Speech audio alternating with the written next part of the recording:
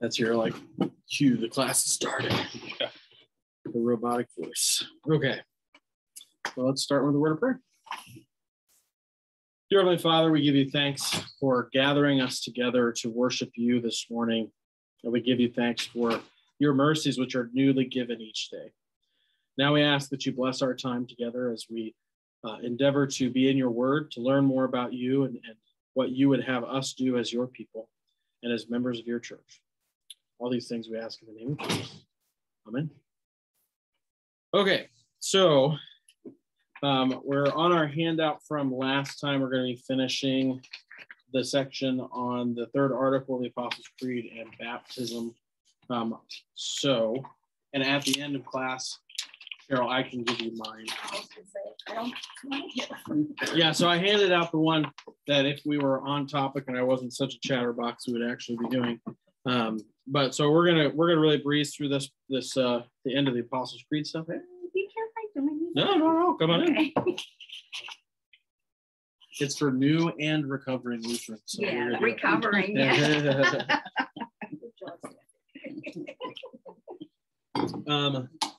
Okay, so we started talking about the third article of the Apostles' Creed, and remember we had a person and an action for each, a primary person and primary action for each one. And we covered this. We're just going to review real quick. For the third article of the Creed, who's the primary person? The Holy Spirit. And what's the primary action we started to talk about last week? Sanctification, right? Which we learned was a fancy word for what? Made holy. Huh?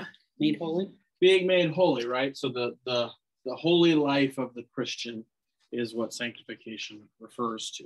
Okay. So if you have your handout from last week, it's number 3 there. The Holy Spirit creates and establishes faith in the hearts of sinners. He works this in and through the gospel. Therefore, we do not bring ourselves to saving faith in Christ. Rather, we are brought to faith by God, the Spirit. And then there's an excerpt from Luther, from the Large Catechism, a quote, where he basically says that, like, you and I on our own would really never know anything about Christ unless he chose to reveal it to us. And the person who does that revealing is the Holy Spirit, right?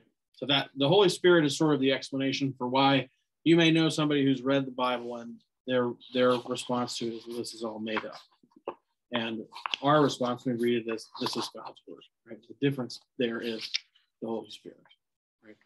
There's a good example in the scriptures of that difference as well. What happens to the disciples when Jesus's mission culminates in his death on the cross before they receive the Spirit? What's their reaction to that? They're like, I knew it all along, he was going to go to the cross and die.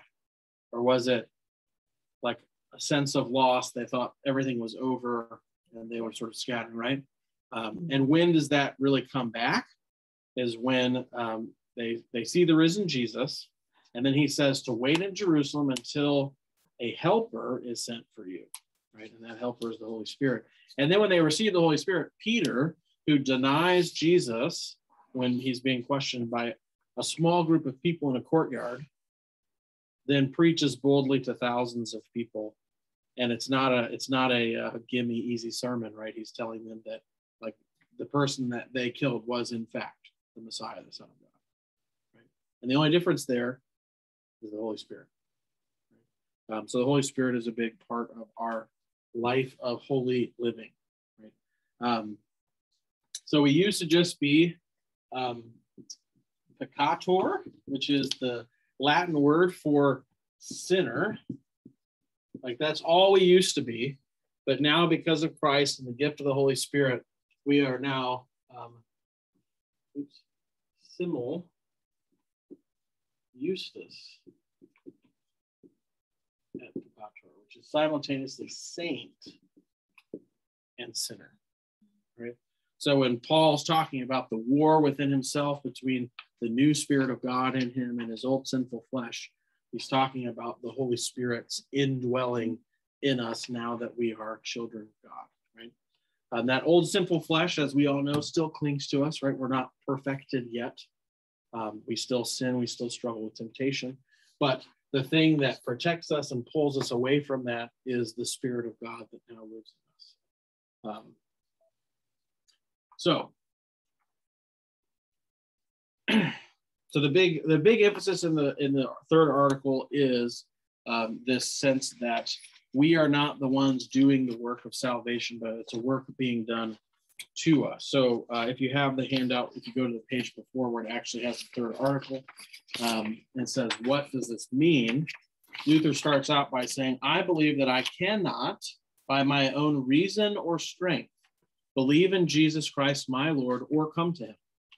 But the Holy Spirit has called me by the gospel, enlightened me with his gifts, sanctified and kept me in the true faith. And in the same way, he calls, gathers, enlightens, and sanctifies the whole Christian church on earth and keeps it with Jesus Christ in the one true faith. So we're very adamant about, as Lutherans, about sticking with the Jesus stuff, right? So our worship is not going to change and look more and more progressive over time, because Jesus is the same yesterday, today, and forever, right? You don't need a different promise. You don't need a different gift of forgiveness. You don't need a different Jesus each week. You need the same one, right? Because this is an eternal thing that's happening to you. So that is our goal with our understanding of the life of the Christian, that we are made holy not by the things that we do and generate within ourselves, but by the things that God is placing into us and using on us. Right? So our worship service is oriented around those things. It's not oriented around our singing of praise or our prayers. It's oriented around the stuff that God is doing. And those are our responses to what God is doing. Okay. Any questions about that so far? That's kind of a key thing. And I want to make sure that we understand that, because like the Roman Catholic approach to that is pretty obviously different. They're pretty upfront about that you have a part to play in your justification, not your sanctification, but being made right with God is mostly the work of Jesus, but a little bit the work of you, right? And we're saying that none of that work is you, right? That it's all Jesus, okay? The second thing is that evangelical backgrounds also struggle with this, and it's less obvious. So the Roman Catholics, they put it built in right at the front, so it's there, and they make no qualms about saying it, right? In evangelical circles, this is the part where they usually run into a snag, is they blur the justification and sanctification. And so what that sounds like typically is like, Jesus has saved you freely as a gift of his grace through the work that he's done. But a Christian really behaves this way if they have genuine faith. And so then what happens when you struggle, because you're simultaneously saint and sinner, you're not a new just saint.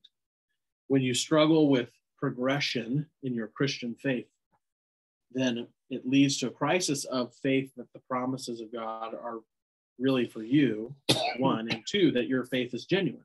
Because if I find myself not behaving or responding to God as I ought, then my thoughts, instead of being like, because I'm still a sinner and I need to repent of that and refocus on what God is doing and trusting his promises, instead it leads to the thinking of, well, maybe my faith isn't genuine.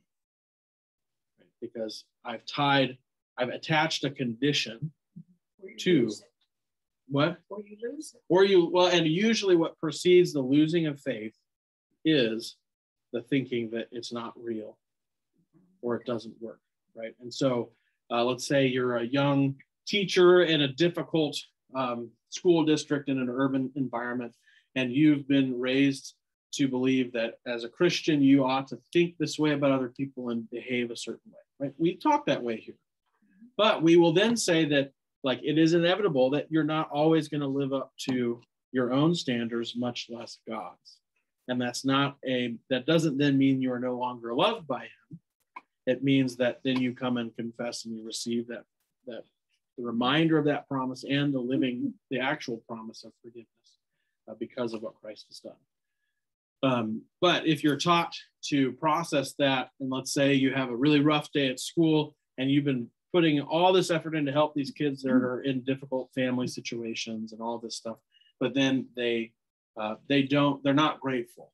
They don't recognize, and they do something that's really frustrating to you, and you find yourself thinking that you are irritated by this person, that you don't really like them, and that they're ungrateful for the help that you're giving them. And then you're, oh my gosh, I'm not supposed to think like that. I'm a Christian, right? And if your ability to respond correctly to what God has done all the time is what is your faith is in, rather than in Jesus himself, then you begin to doubt your own faith.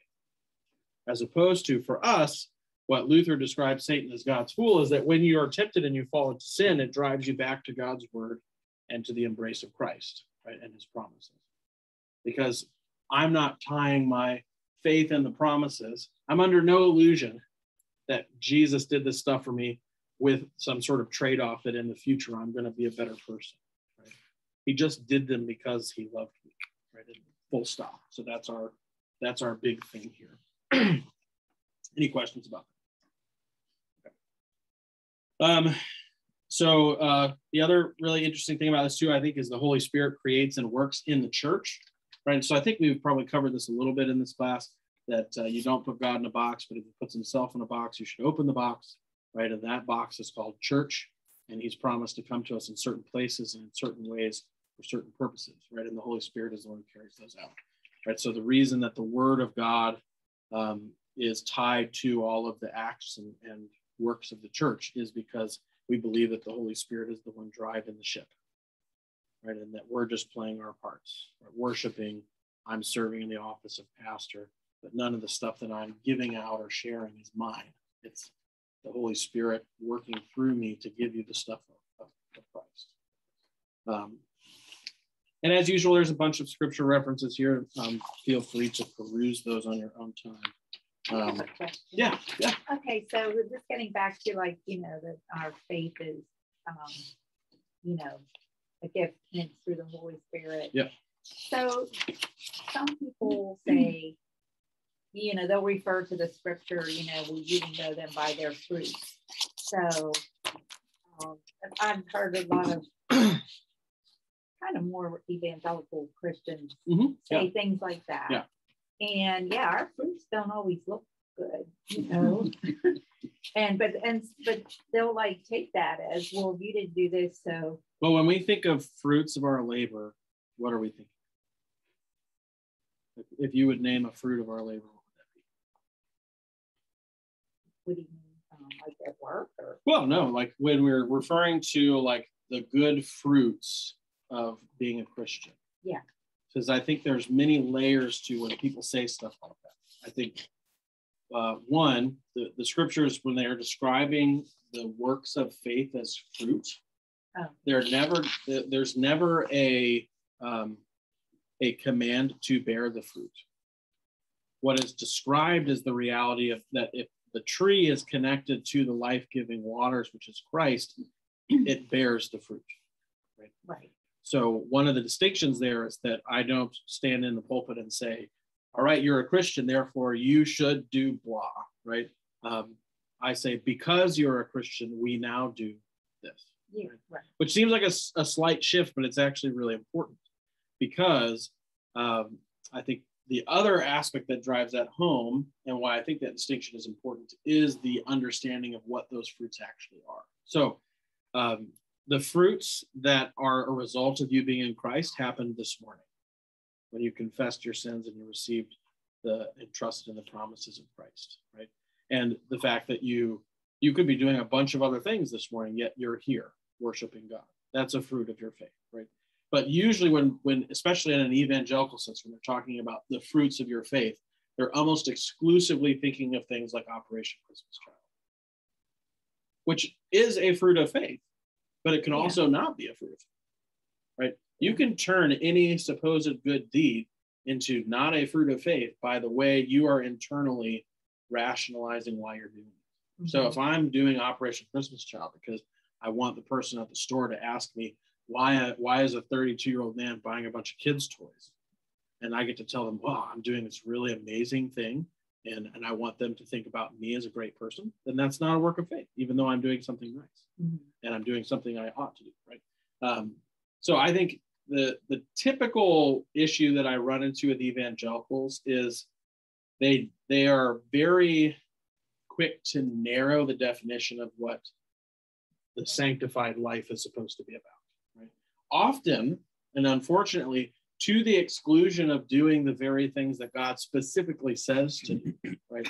So they're much more drawn to doing a mission trip to another country to build houses and share the gospel, which is a good thing. But if they're doing that to the neglect of like teaching their children the faith at home, because that's not grand and nobody else knows about it, then they're actually sinning, right? Because God sort of, like, you can extrapolate that he commands you to go and serve others, but he doesn't give you a specific command that you must go to Guatemala and build a house in this neighborhood and share the gospel with these particular people, right?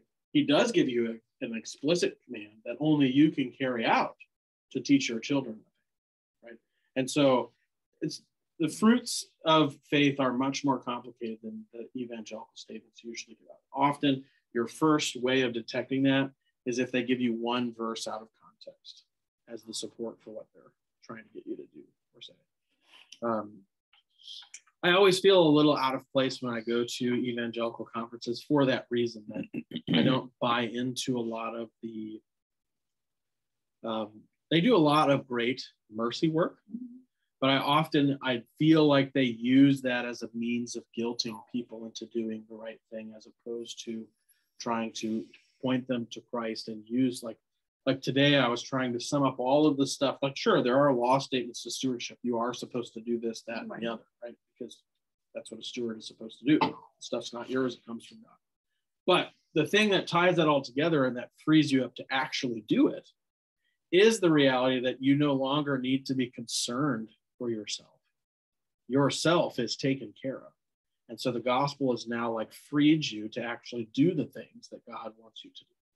Like, I can't, if I don't have any sort of sense that I'm secure in an ultimate way, then my whole life is spent building myself up through accolades and reputation, through good job, through lots of friends, whatever it ends up that I latch onto. And so we try to, as best as we can, keep the thing we latch onto just Jesus and the stuff he does, right? And use that as a springboard to do the things he calls us to do. But the problem is, as soon as you start getting into the territory where you're telling people they ought to do this and that, because that's just what good Christians do, then inevitably and unconsciously, you start shifting your focus from Jesus to your correct response to Jesus. And that leads to bad places, right? And that, ironically, that is what Luther is rebelling against initially. So, like, through all this, crazy political stuff, there's so many people, like, if you don't vote a certain way, that, like, an evangelical Christian might think you should vote. Because I've had this problem in my own family, like with one of my siblings, that I'm not, he's just so like that I'm not really a Christian because I didn't vote the way he thought. He's so disappointed that I didn't vote the way he thought I should vote. And I understand that, but I had my other reasons not, and I prayed, like, and I don't, he's just, accusing me of, all kind of but even stuff. that statement in and of itself, that I don't think that you're a real Christian, is never a statement that a Christian should say to another Christian, because one, you're not judged. That's not your place. So you're actually usurping the position of Christ. Right? Christ is the judge, and he's the judge because all of the reasons and things that we would come up with within our own heart, he knows, right? Your sibling doesn't know any of this, right? They can't. You don't know theirs, right? And so it's like that's a fairly common malady in the United States, is the way things ought to work is your religious identity should be above your political identity and actually inform it. And what ends up happening is usually the political identity, because it's more relevant and more immediate, takes the place of honor, and then your religious identity becomes in service to that. And that is upside down. like there's a reason you may have noticed in our sanctuary, we have the Christian flag and the American flag. Mhm. And the American flag is on a step below the Christian flag. And I've actually had a couple conversations with people about that. And it's But at because, least it's there. what? At least it's there. Yeah, I mean, honestly, if I had my way, I don't think we should have American flags in any of our churches, because what goes on up there really has nothing to do with your responsibilities as a citizen of the country. That doesn't mean that you shouldn't be a responsible citizen of the country. You should.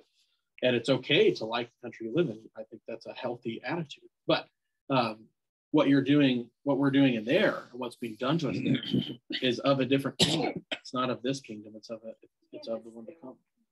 Huh? But still, well, we have. No, but I mean that's sort of related to the message today, right? That like what used to you is America when you're dead. Right. It's nothing, right? It passes away, right? And even by earthly empire standards, America is really young, right? And so, and then, like that is sort of the basis of the vision of the Christian, is understanding. I think it's on my. Maybe it is. I can't. I'll show it to you after class if it's the background on this computer. But that's one of my favorite quotes from C.S. Lewis. Is he says, "If I find within myself desires which nothing in this world can satisfy, it stands to reason I was made for another world." Right. And what the Christian life is about realizing is that, like, I am here, I'm in the world, but this is not my place. Right. And so my vision is always on where my place is. And that was sort of the heart of what Jesus was teaching in the gospel today, is that like you're going to be very tempted to put all of your energy and your efforts into things that are going to do you no good when your soul is required. Right? And it is very easy to get obsessed with those things. And America as a society is one of those things, right? And because it could end at any moment, really could. Right? Whether it's when Jesus returns and then borders and nationalities are of no consequence any longer because a new kingdom is at hand, or whether it's through earthly warfare and the destruction of one society or the rulership of another, or whatever, right? Because imagine being somebody who's a Christian who grows up in Soviet Russia, where you're not allowed to practice your faith. You can't put any hope in your own society. But you're not despairing over that ultimately, because you know that your hope isn't in this world, right? That's why Christianity grows in places of strife and turmoil. Anyways, we got a little off track there, but yeah, I mean so the political thing is a bit tricky, because one of the ways that I think is wise for Christians to understand, like you're never going to hear specific instructions on how to vote on certain things here, unless they're moral issues primarily, right? So the Bible doesn't say anything about what the best economic plan is or the best setup for a government is or anything like that, right? Here, you're never going to hear me say capitalism is the best way, bar none, right? But you will hear me say that abortion is a sin, right? Because before that was a political issue, it was a moral issue, right? So the Bible will speak to things that were moral issues that have turned into political issues. The things that are purely political issues are, and a lot of times, especially right now within the Christian church, there's a lot of confusion as to what qualifies as a moral issue. Right?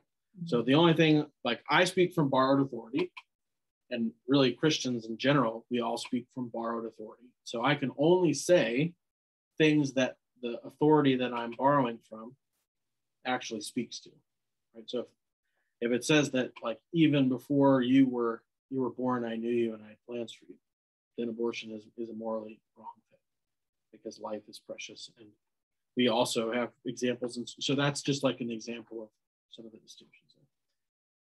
Okay. Lastly, what is the outcome of this Holy Spirit work? Is the resurrection of the body and life everlasting, right? So that's the outcome of the work of the church. So you and I are vessels of that, right? It's not our work, but work that's being done through us, because the work that we're doing for others has already been completed in us, right? So you're not going around doing good works so that your salvation is completed. Your salvation's already completed in Jesus, and because of that, you're now going out so that others may too come to know that Christ has completed their salvation. All right. Next section, baptism. So just a real quick introduction to sacraments. So we have 2 sacraments in the Lutheran Church. Does anybody know what those are?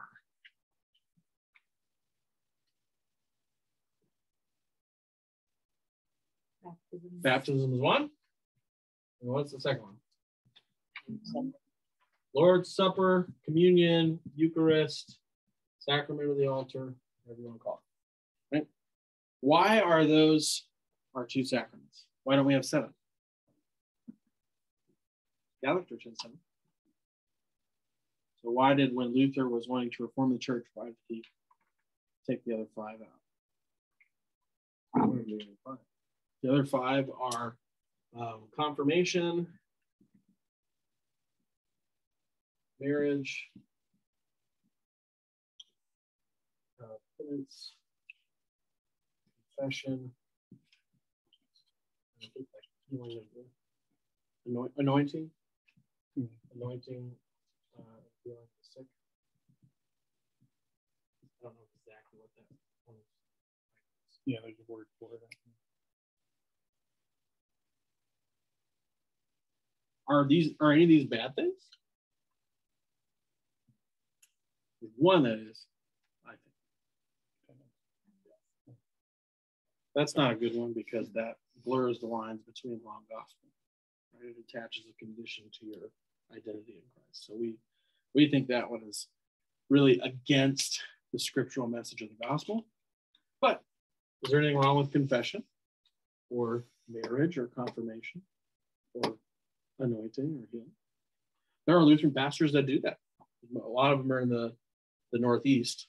There is much more of a Catholic environment there. And so the Lutheran churches that are there are much more high church. And some of them do that. I had a class with one, and I had done something bizarre. In the middle of my hand, I was picking up my luggage at the airport because I was doing a 2-week class on urban ministry in New York. And I pulled something in the middle of my hand somehow. Mm. It was bothering me, and it started to swell up the next day. And he saw me messing with it, and he said, "What's wrong?" I said, "I don't know, my hand is hurting me. I'm not sure what's going on."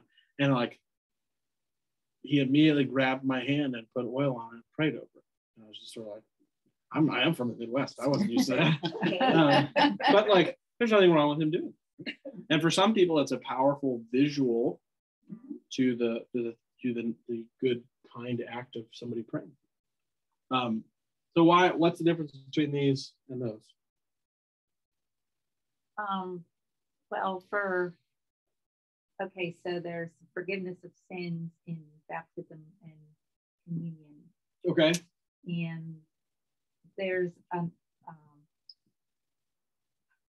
like a physical thing being used along with it, like the water in the baptism and the bread and wine in the communion.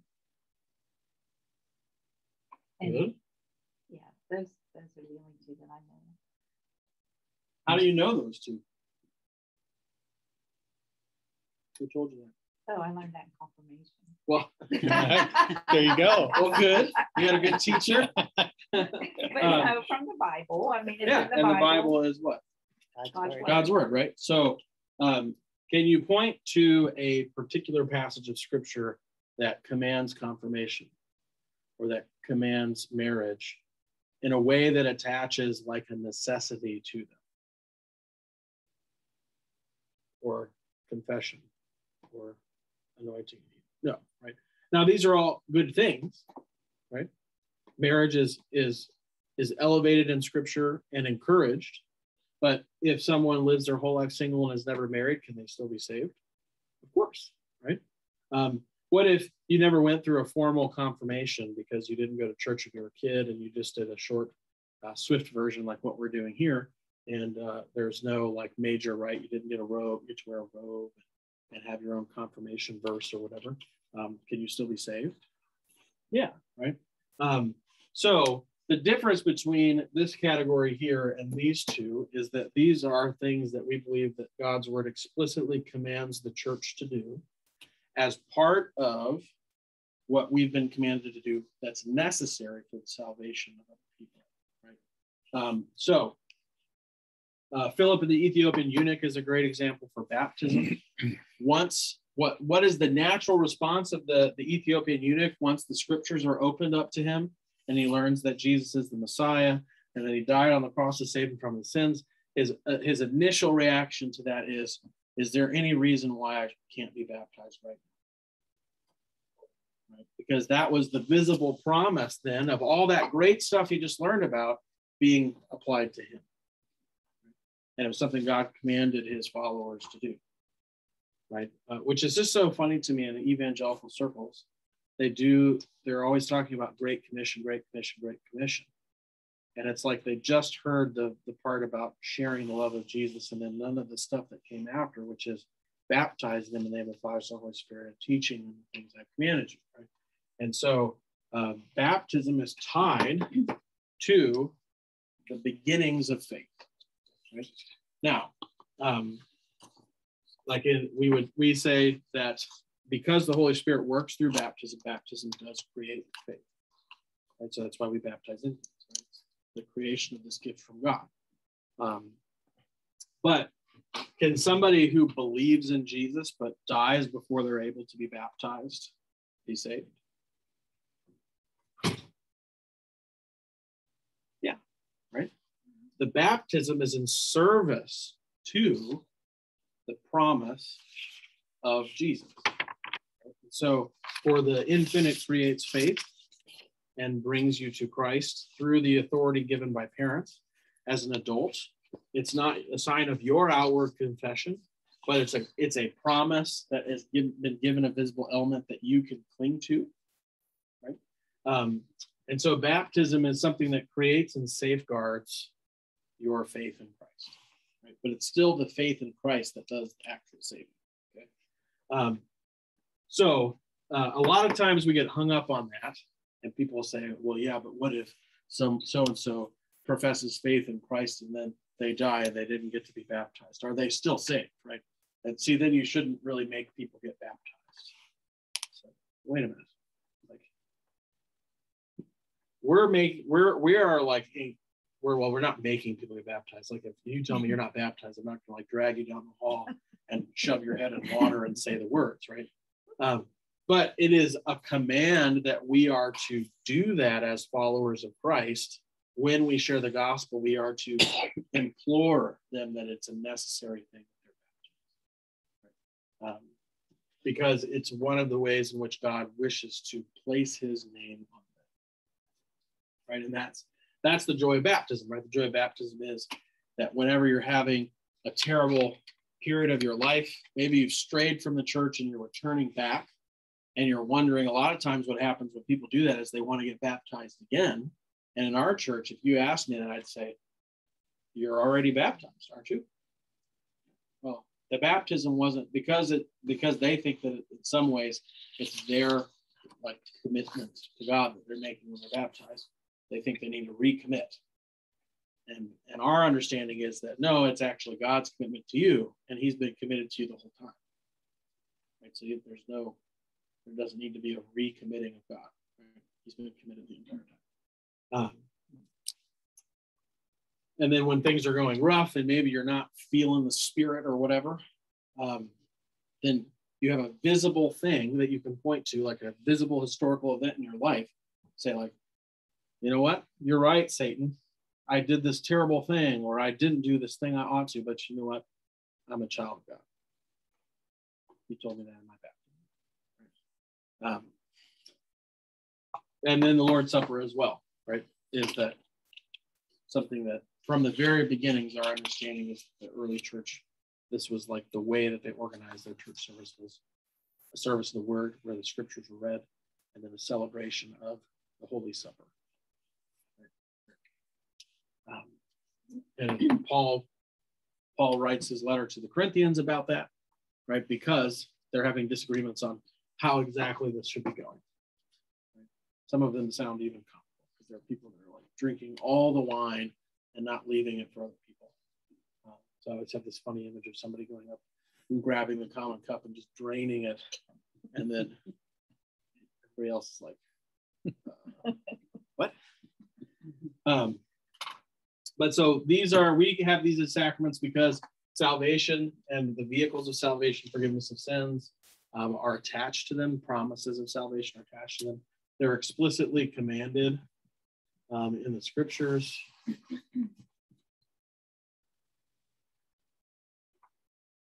And then there's the physical representation, which is another good example of why the Christian faith is not divided by like matter and spirit, right? God is still using his creation to carry out supernatural things. Right? He does that in the very person of Jesus, who becomes an incarnate, truly incarnate man to work the supernatural salvation of creation, right? And then it's reflected in the gifts and promises attached to the water and the word and baptism and the body and blood and bread and wine. Right, so that's just kind of a general introduction to the sacrament. So baptism, what is baptism? Baptism is not just plain water, but it is the water included in God's command and combined with God's word. Right? So if I just threw like a cup of water on your face, that's not a baptism. Right? What makes it baptism is the water, the command, and the word. Right? And which is that word of God? So what's the scriptural connection for this teaching?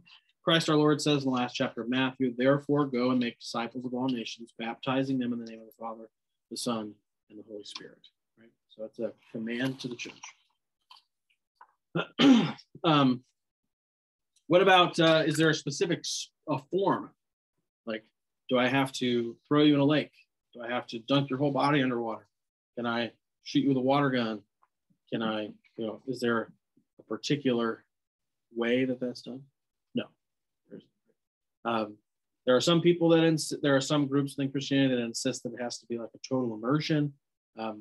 We could do a total immersion, although I've never seen one done in a Lutheran church. They may do, like if there's a baptism on a retreat and there's a lake there, they may do it in a lake, or somebody may want to do it in a lake or something like that. Which is fine, I would do it. Typically here, though, we have the baptismal font, and we get water from that and put it on their head. And our tradition, and this isn't right or wrong, it's just the way we do it, is to put like Father, Son, and Holy Spirit. But you could just do it once, and it would still be a baptism. So we don't get hung up on the how of the washing goes. That's why, as an aside, I think somebody asked, maybe it was Cheryl, asked a couple weeks ago, like when I make the sign of the cross, that's a reminder of my baptism because I'm baptized in the Father, the Son, and the Holy Spirit. But you don't have to do that. But that's when people do that, that's generally why. Or so there's probably also a lot of people that just do it because everybody else is doing it and they have no idea why. I always just thought it was a Catholic thing. Right. Well, I think that there are a lot of people that I think do. But that's where that Catholic thing came from.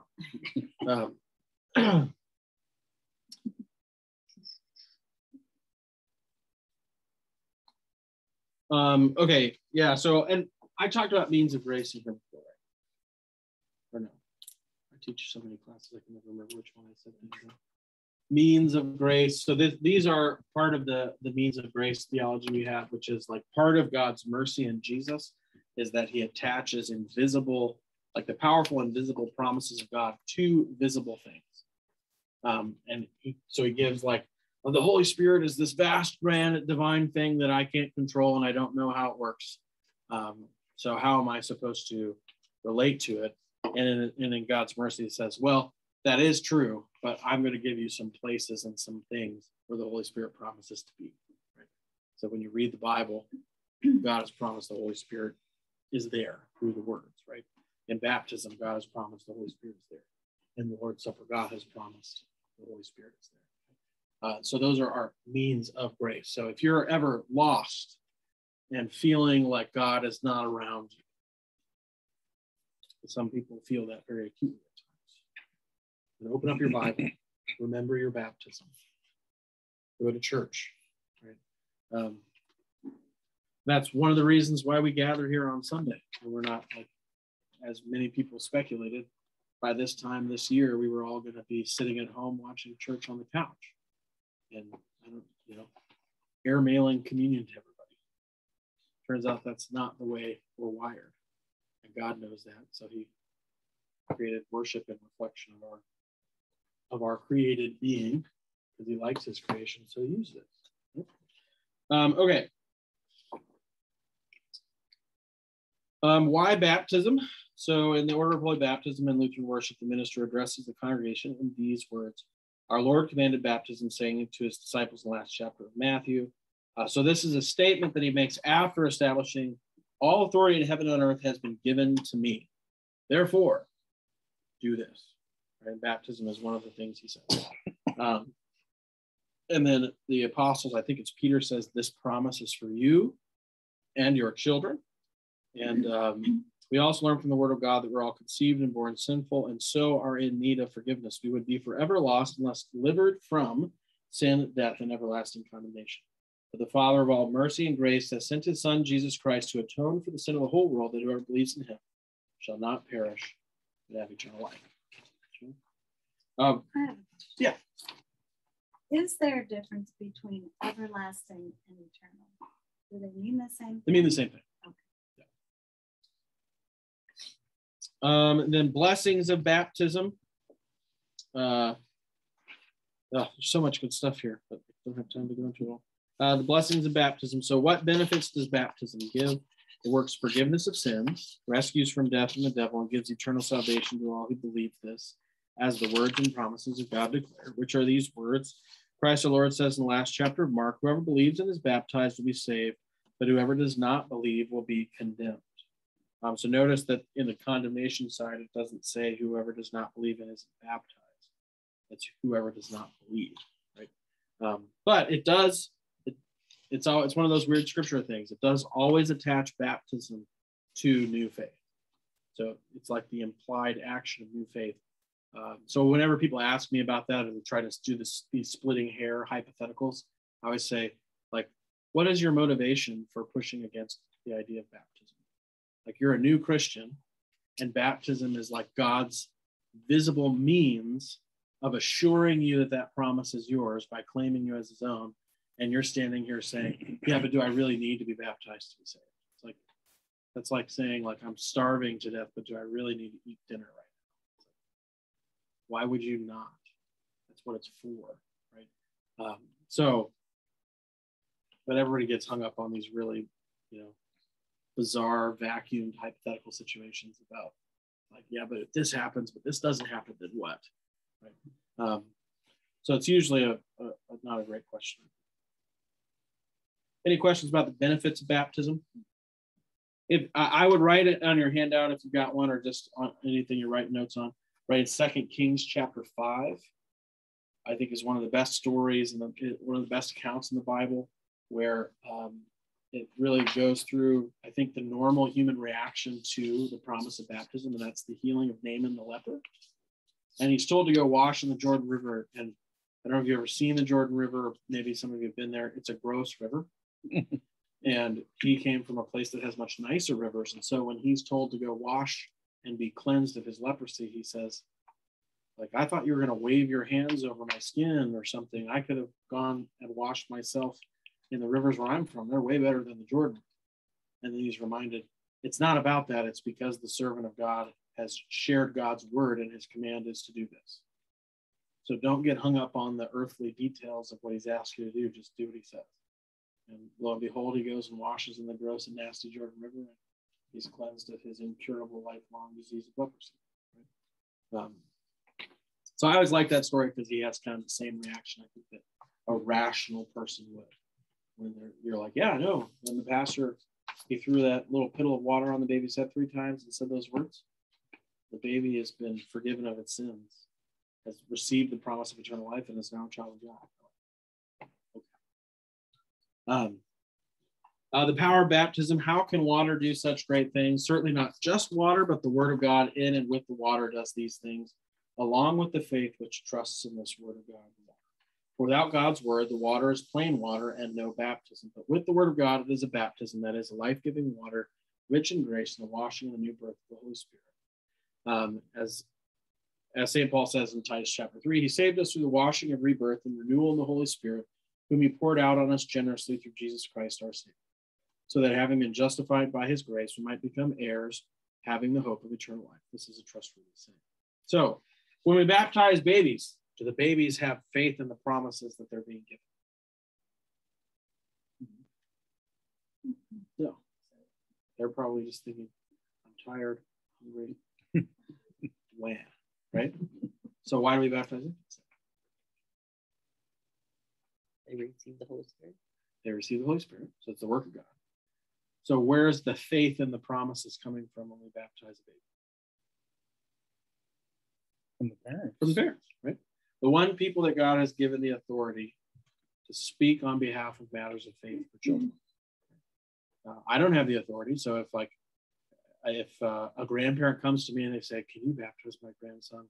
My children are no longer believers and they won't do it." I'm not gonna if she smuggles the kid away for we're gonna go get ice cream and stuff. And they come to church and they try to tell me to do the baptism. I will say no, and I'll say no because the grandma has not been given the authority to do that. She does not have the authority to speak on behalf of the child. Now it's different if the parents, they die in a car accident, tragic, and she then becomes the primary guardian and caregiver of the children. She's not just doing that illegally. Spiritually speaking, she's now the God representative authority in their life. And that does happen, unfortunately. I have had situations where I had like a 12-year-old who his grandparents told me he wants to be baptized, but his parents don't want it. And if he came to me of his own and said that, then I would baptize him, even if his parents didn't want him to be, because they don't have the authority to prevent him from doing it. So, it can get kind of tricky, but that's why parents are the only people who can bring their infants to the waters of baptism. And they're the ones that actually, in the rite, they will speak on behalf of the child. So, in confirmation, I ask, do you renounce the devil in all his works and all his ways? In baptism, I'll say, who desires this child to be baptized? And then I'll ask them confessional questions. And I'm not expecting the 2-month-old to answer those. I'm expecting the parents to. Right? So the faith and the promises for infants comes from their parents. Which is why it is quite significant that there's a battle going on between who gets to teach values to our children, between parents and the state. Because the scriptures do speak pretty strongly to the state does not have the authority to overrule parents when it comes to what goes on with their children. So the Bible does speak pretty clearly on that. So what does baptism indicate? It indicates that the old Adam in us should by daily contrition and repentance be drowned and die with all sins and evil desires, and that a new man should daily emerge and arise to live before God in righteousness and purity forever. So, is baptism your salvation insurance policy? It's not. Don't need one. What's the word in that meaning that I just read that indicates that it's not? So the first line there.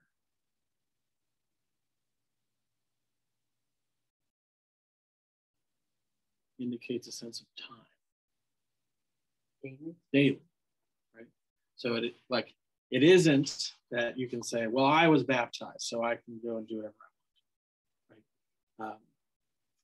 That's not the way baptism works. Baptism is a daily regenerative thing that's tied to a particular point in time, but it's sort of a living thing sustained by God. And if you reject the way he sustains that by cutting yourself off from faith, no longer trusting in the promises of baptism, like for whatever reason, the scriptures indicate that those promises of God then become void because you no longer believe. And it's the same with your basic belief in your own salvation, right? That if the devil or the world or your own simple flesh convinces you that Jesus really didn't die for your sins, for whatever reason, God has indicated that he has allowed us to basically prevent him from saving us through our disbelief in the promise. So it's the same with baptism. So that's another reason that I typically don't not only would I not have the grandma baptize the child because she's working around the authority of parents, but also because that desire stems from this thought that baptism is just like a one-time deal that assures you of salvation. When I do a baptism here, I want to meet with the parents and I'm going to teach them about what baptism is and that it's not just this one-off thing that if you just come today and have your kid baptized, then you never come to church again. It's really, not a good plan, right? Can the Holy Spirit work through that baptism and create and sustain the faith in the child despite its parents? Yes, but not a great plan, not something that we should encourage as the church. Now, if I do have the option of I'm going to baptize this person and I'm pretty sure they're never going to come back versus never baptize them at all, I'm going to baptize them. But I'm also going to be straight with them and say, this isn't baptism. Baptism is a wondrous promise that you are God's child, but you can reject the promise.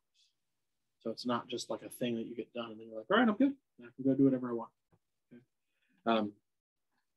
Because it is this representative of this daily dying to self, right? The baptism is actually meant to be like a flood of drowning of the old Adam. Most people think of the water as just like the washing away of dirt. It's not. It is the drowning of the old sinful self and the recreation of a new creation in Jesus. So that's where I erased it, but that's where you go from a sinner to a child of God. That's what happens in baptism.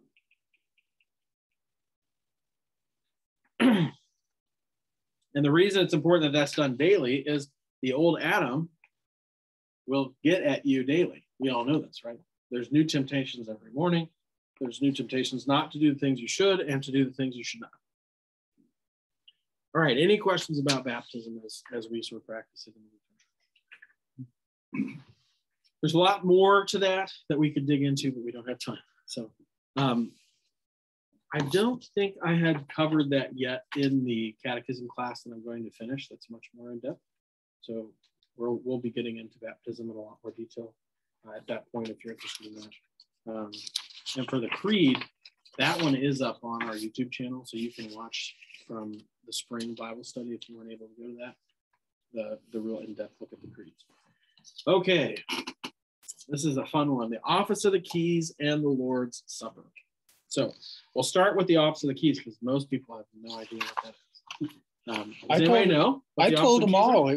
It's a room. It's a room with a bunch of keys. Ah, see, I know. Yes, and when you become a pastor and you're ordained, they come down from heaven, this glowing ring of keys that only I can see and only I can use.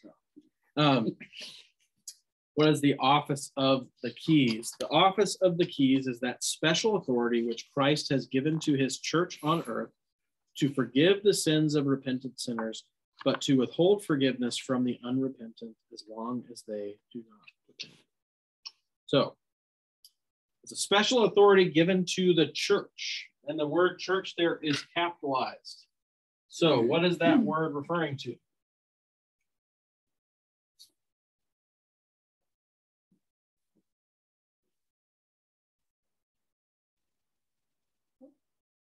Is it referring to Ascension Lutheran Church?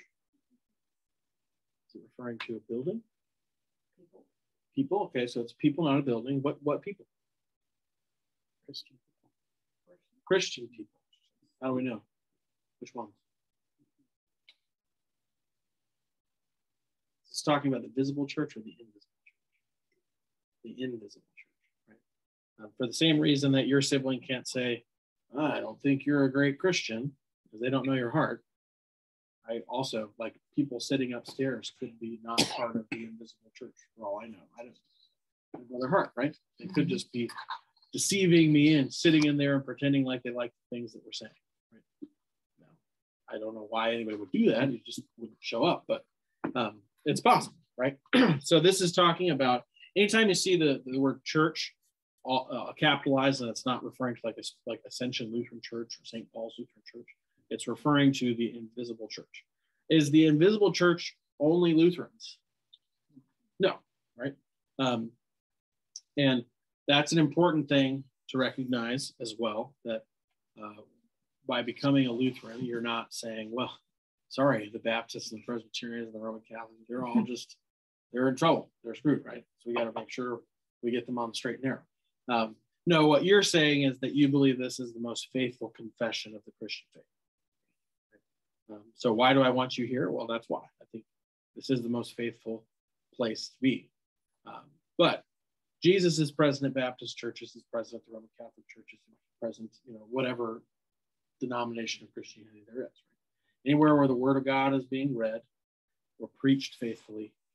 But we would say that, like, if you're a Baptist, even if you got a great preacher, you're missing out on some of the more visible gifts by not having a sacrament on the altar and by not baptizing infants, right? Not that you're ruining everybody's salvation, but that it's less secure because it's less faithful, right? So that's the difference. Where was this written? So this is where St. John the Evangelist writes in chapter 20, the Lord Jesus breathed on his disciples and said, receive the Holy Spirit. If for you forgive anyone his sins, they are forgiven. If you do not forgive them, they are not forgiven. So what do you believe according to these words? I believe that when the called ministers of Christ deal with us by his divine command, in particular when they exclude openly unrepentant sinners from the Christian congregation and absolve those who repent of their sins and want to do better, this is just as valid and certain even in heaven as if Christ our dear Lord dealt with us himself. Okay, so the office of the keys is spoken in particular through the office of the pastor, typically. Right? One, because the pastor is usually more aware of the spiritual situations in general of the congregation as a whole than its own individual members. Now, that's not always the case. You may know more about a particular person than the pastor might. But part of the responsibility of the church, and then the pastor as the visible person who's called to carry out what the church ought to do, is to use the word of God not only for the forgiveness of sins and the assurance of the gospel, but also to bring the law to bear for those who are unrepentant. Now, why is that a good thing for the church to do? Because it sounds mean. Because what that looks like practically is, if I know that you're married and you are living with another person and sexually active with them while still married, you will not get communion at this church. If I know that, and I know that you know it's not the right thing to do, and yet you still refuse to change, you will not get communion. Isn't that just mean? No worries. Huh? What makes that not just mean and exclusive? What's going on in that person's life? They have unrepentant sin, right? And why is that such a serious thing that I would bar them from communion for that? Because without repentance, there's no forgiveness. They are in extreme spiritual danger. And our job as brothers and sisters in Christ is when you see one of your fellow believers walking towards a buzzsaw, you don't just say, you to you, have fun. No, it's totally fine, right? It's not, right? That's only loving in the eyes of our culture because our culture has no scope or vision for what ultimate reality is going to be. But if you believe the ultimate reality of the scriptures, which is if you're an unrepentant sinner, which is essentially what you're saying to God is, like, actually, I'm the one who makes the rules. So I agree on 99% of the rules you've set, but not this one. And so instead of saying you're God and I'm going to listen to you, I'm God and I'm going to do what I want. Right? So you're rejecting God in his position and his authority, even if it's something small. Right? And so it isn't actually the particular sin that's the issue, right?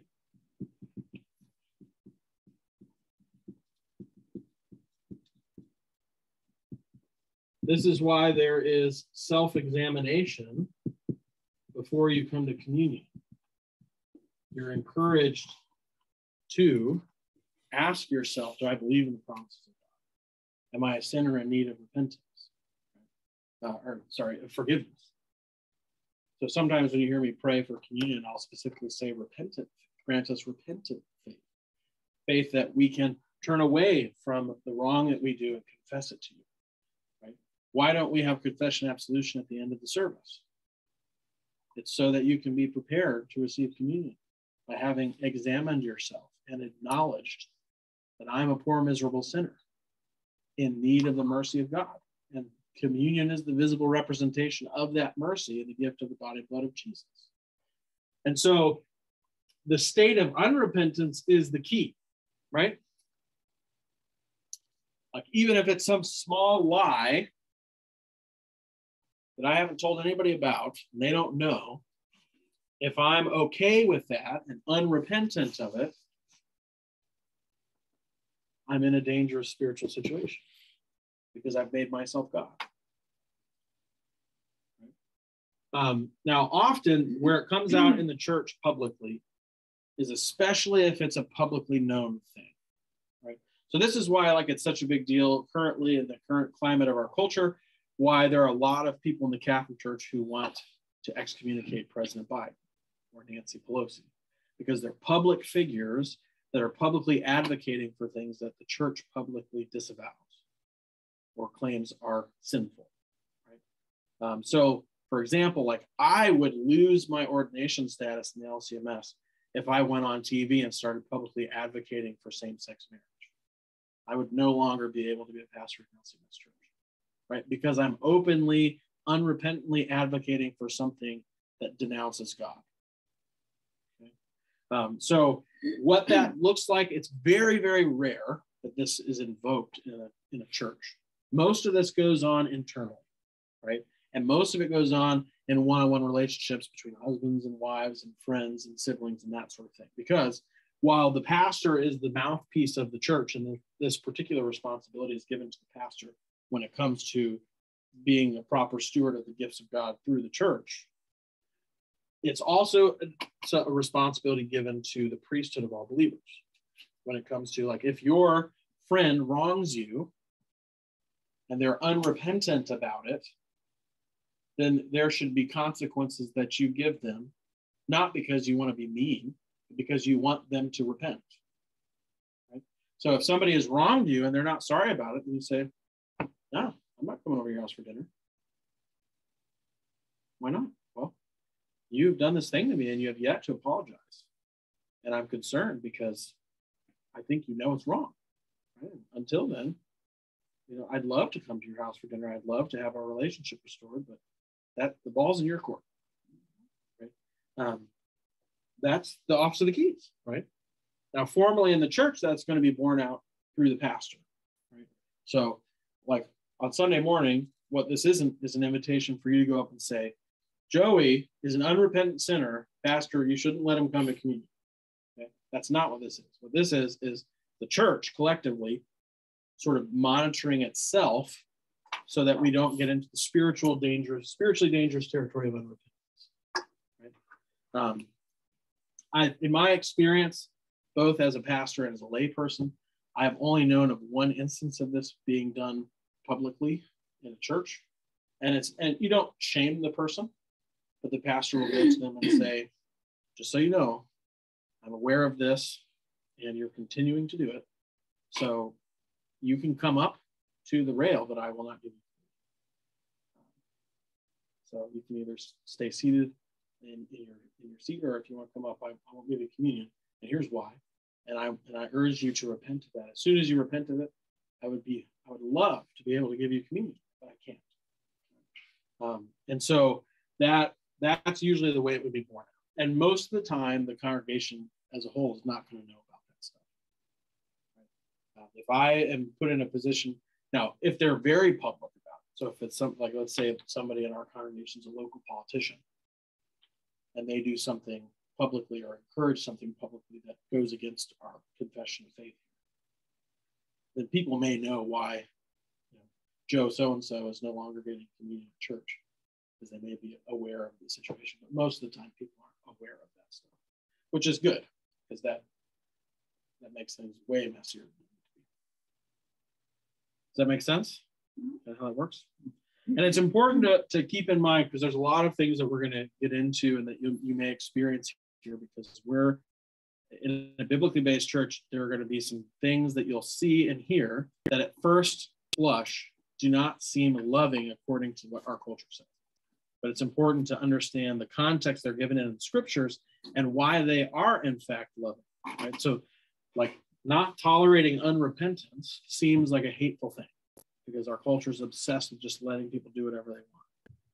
Well, here it's actually the most loving thing you can do, because you're not just watching somebody do something that is spiritually self-destructive, right? And because you care about them, you're called to risk that relationship for their own benefit, for their well-being, right?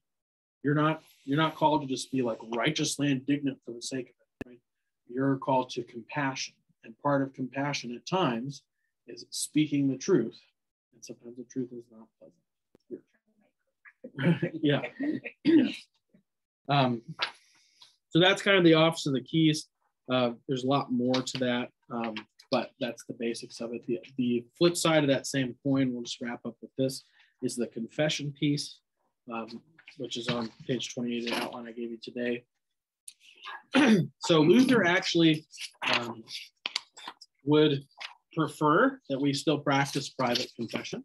He just disagreed that it was a sacrament of the church. But it's a very healthy spiritual practice. So I'll usually tell people on an individual basis, if you do want to come and do private confession absolution, I'd be more than happy to do that. We have rights for doing that. It's different than the Catholic Church.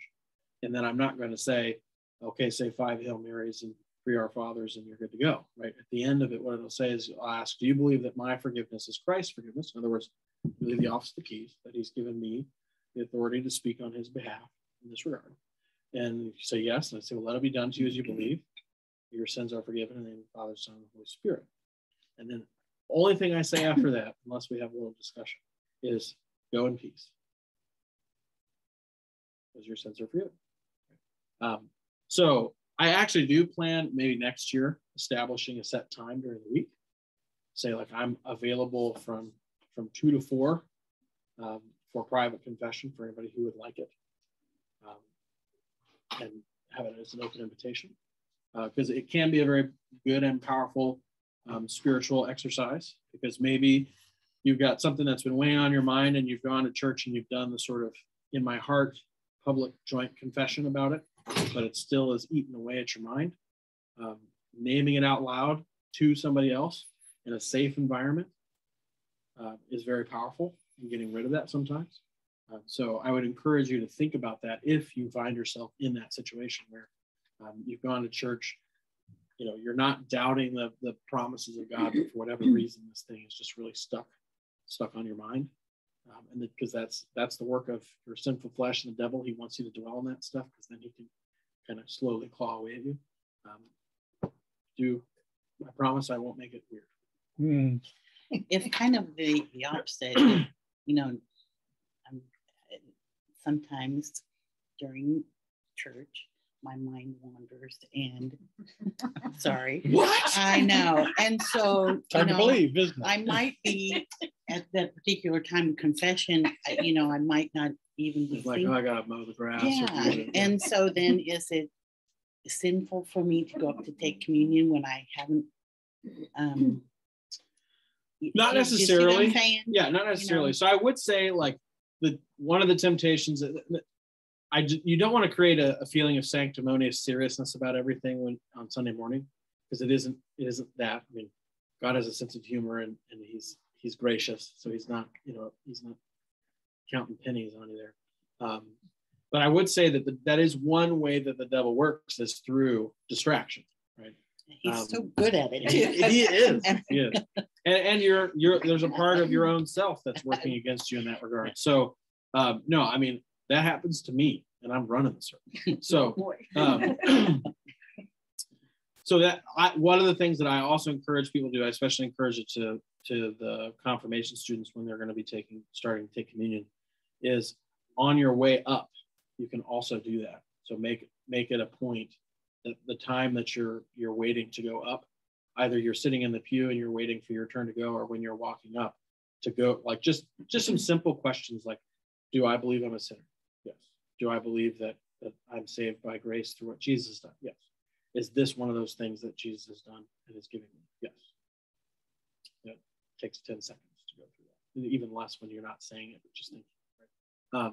And those are ways of it. But your general, most of the time, I would say your general posture towards communion is the important thing. Like, do you recognize that communion is a meal for sinful people who are in need of God's grace and that are repentant of the wrong that they've done? Right? As long as you're your posture towards communion is that. What's really being warned against is somebody who is taking communion as if it does nothing, or somebody who's taking communion as if they don't need it, or like I actually did have a conversation in my previous church. There was the guy who came, I think he had like very high functioning, but on the spectrum. And he told me that he believed he didn't sin. Like since he became a Christian, that he was now no longer a sinner. And I said, well, okay. We disagree, and I listed out why we disagree. But if that's still what you believe, then you don't need communion. Communion isn't for you. Communion is for people who need forgiveness. Right. So if you're right, then you don't need communion. Right. Now I think you're not right. I think that you are a sinner. You're a redeemed sinner, but you need this. So, but until and the time I was there, he never changed his mind on that. So he never got communion. You can't. Now, was that, if you suspect he was on the spectrum, is that something that he wasn't accountable for? Yeah, like, or, I mean, or he was his disability, not he wasn't. but He wasn't. I mean, you could tell by talking to him that he was capable of making those decisions. Okay.